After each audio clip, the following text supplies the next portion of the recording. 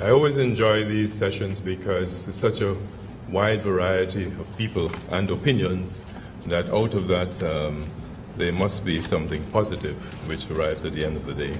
And the fact that it's been going on for so many years means that there has been value and virtue in this exercise. The performance of the St. Kitts-Nevis economy since 2013 has been very encouraging and has been the bright spot in the ECCU as we continue to be affected by the global crisis. This performance has been due to an effective implementation of a robust adjustment program conceived by the government within the guidelines of the 8-point Stabilization and Growth Program and assisted by the IMF with financing and monitoring.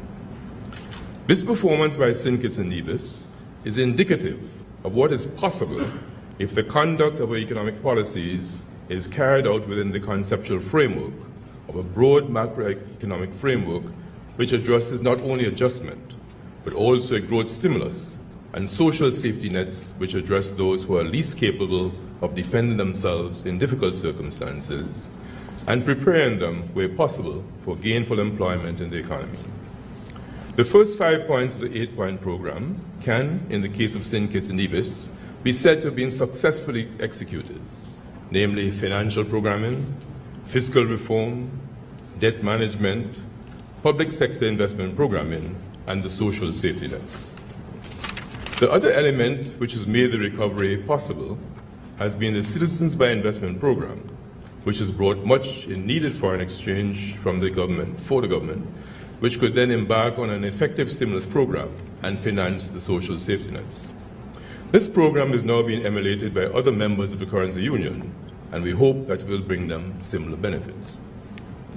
Economic growth in the Federation turned positive in 2013 after a contraction which started in 2009, and is projected to average about 3% and possibly over this up to 2017 in the first instance.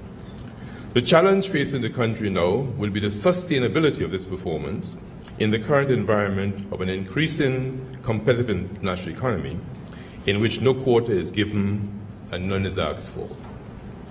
This evolving environment is evidenced by the following: the removal of concessional trade arrangements which have affected and caused the demise of the two major agricultural export commodities in the ECCU, sugar and bananas. The difficulties they have had in trying to create viable international financial sectors. The experience of Antigua and Barbuda with the online gambling industry, in which they won their case at the WTO but could not get the judgment against the United States implemented. The current challenges to the Citizens by Investment program, which is coming from several quarters, even from countries which had these programs for years. There's also the issue of the need to urgently improve our productivity and international competitiveness in the areas that we intend to make a living from. This crisis and its aftermath gives us the opportunity to chart a new course which will ensure an increased standard of living and quality of life for our citizens if we chart a strategic and focused path to our goals.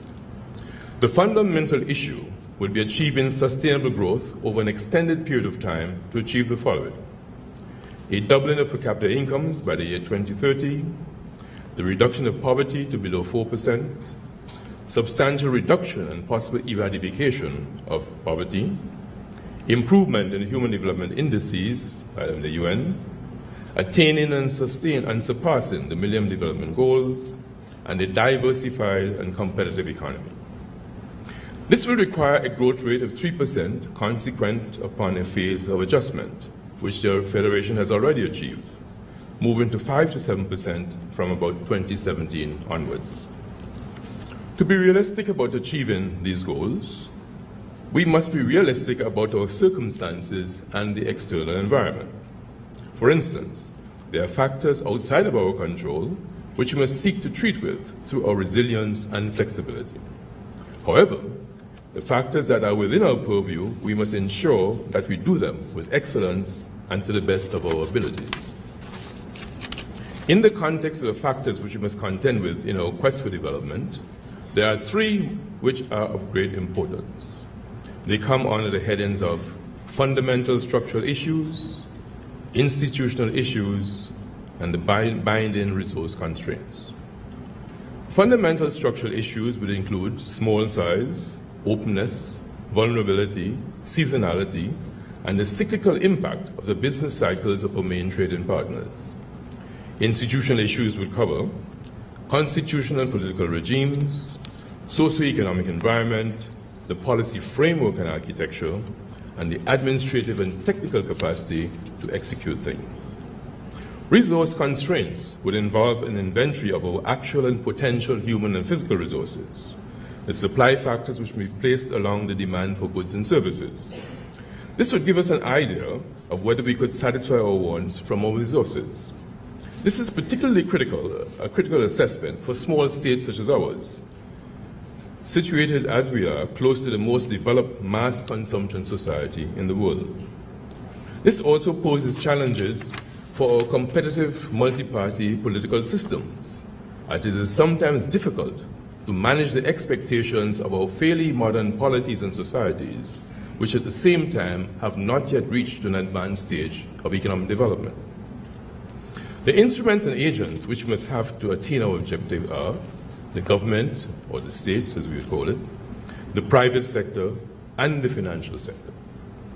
In societies such as ours, the state has a very important role to play in setting the rules of the game, providing law and order, regulating the economy and the financial system, and giving incentives to encourage productive activities.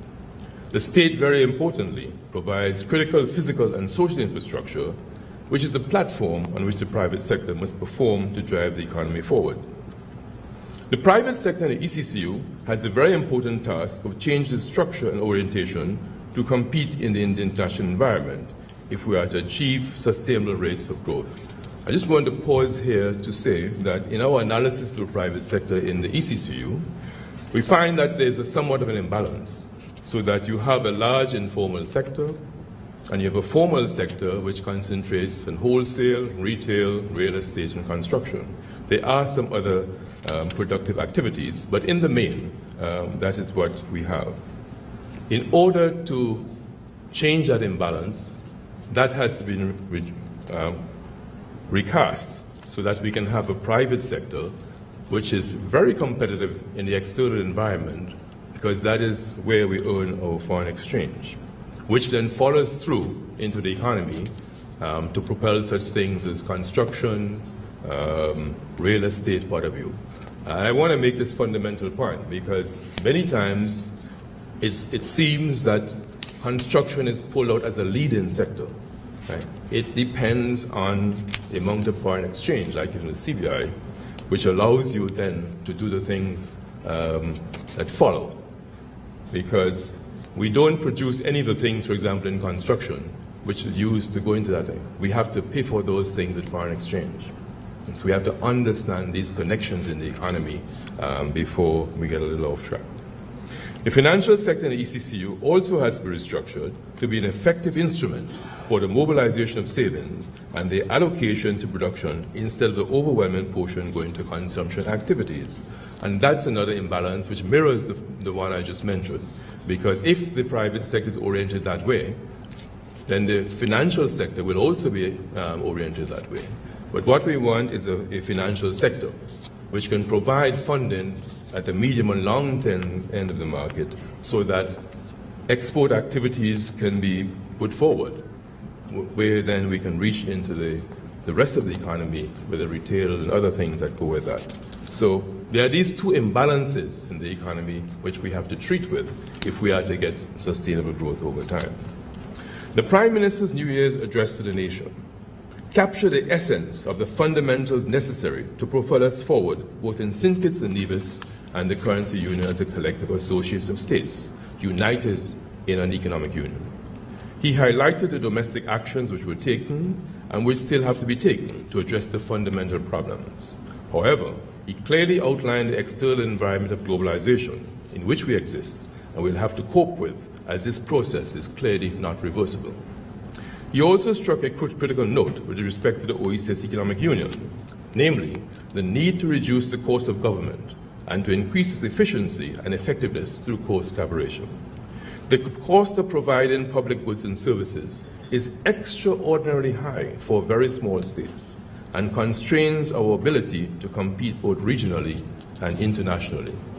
And the Master of Ceremonies introduced me and said I worked in another area, and there I learned to count those costs. And I said they are disproportionately high for small states. The unit cost of governments, which have to provide so many things in our society, is what will tend us towards fiscal deficits as well as in debt. In conclusion, the critical factor in this whole process is going to be the quality of human resources we can put to the task. There are 7 factors which are important. 3 involve physical matters, namely the environment, energy, and transportation. And these are absolutely critical. We are now moving to green economies, and I think the OECS countries are very much in the vanguard there, because in small islands, we can get overwhelmed not only by climate change, but emissions which cannot be absorbed in such a small land space. Energy, the energy costs that we have, again, are extremely high. We're paying something like over 40 cents a kilowatt for electricity. We have competitors like Trinidad and Tobago at 7 cents, United States at 4 and 5 cents. That does not compute in the era of competitiveness. And therefore, a very good trend is the search for alternatives and really to make the use of the present facilities more efficient. Transportation is absolutely critical. The ability to get from island to island, the ability to get to the international system is extremely important if we are going to be competitive.